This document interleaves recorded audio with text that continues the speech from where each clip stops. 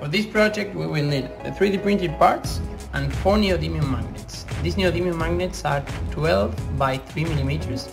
I will link them in the description so you can buy your own.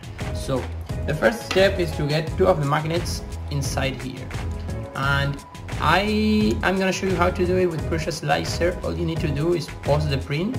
While it's printing, we will make a pause, we will insert the magnets, and we will resume printing. So let me show you how it is done using Prusa Slicer. Okay, so when you load the files into your slicer, they will be correctly oriented, so you don't have to change the orientation. These will print just fine without supports, so keep that in mind. Do not rotate them. These will print perfectly fine like this. One of the things we need to consider as well is where is our seam placement. For example, here you can see that the seam is in the area where we'll be sliding the packs around, so we don't want our seam here. And Prusa Slicer has a really handy feature that lets you draw where you want the seam to be. So if I slice this again, now the seam is going to appear here on the back, and the sliding area is seam free. Okay, so that is one of the things that we need to check. The other one, and this is really important, is that we need to pause the print in order to be able to insert the magnets. So with Prusa Slicer, all we need to do is find the layer where the holes are bridged. We're going to make a filament change, pressing right here at the plus icon, and just like that, when the printer arrives this height, it will pause and it will ask us to change our filament, and we will insert our magnets in here. We will insert our magnets here and here. I'm gonna show you some footage of how it is done on a live print, but that's pretty much it. Also, another thing that you need to consider is that you need to use 0.2 layer height for the body, let's call it the body, and 0.1 for the packs. Otherwise this won't work. Once the printer is paused, we will proceed to insert the magnets. The orientation of the magnets is very important. Both magnets need to be oriented in the same way, so the polarity needs to be facing the same side for both magnets.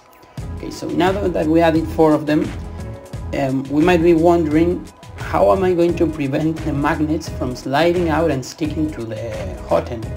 Well, we're going to do that in the following way. We're going to add extra magnets on the outside of our part. So these magnets will keep our inserted magnets in place, and we won't have to worry about the hot end. Even though our inserted magnets are already covered in plastic, we can leave the other magnets on the outside because they won't affect our print at all. Now that you have your 3D printed part with the magnets inside, we will stick these 2 other magnets just to check the correct orientation. Now we're going to insert the magnets into our packs like this. 1, this is the other one, and 2. Now we're gonna close our packs using the lids. We will press firmly, and that's it. This is the final product. Of course, you will have to use super glue because you will be dropping this a lot, and the lid will come off every time they hit the ground, so you can start practicing right away. As you can see, nothing, this moves really smoothly. And a really nice feature is that you can stack them. If you print a bunch of them, you can stack them on top of each other. So, well, that's pretty much it. I forgot to mention, I added a hole in case you want to add a keychain ring, so you can, I don't know, you can hang it wherever you want, maybe on your backpack or something like that. And well, if you like this project, maybe consider subscribing, or maybe support me on my Patreon. And well, that's pretty much it.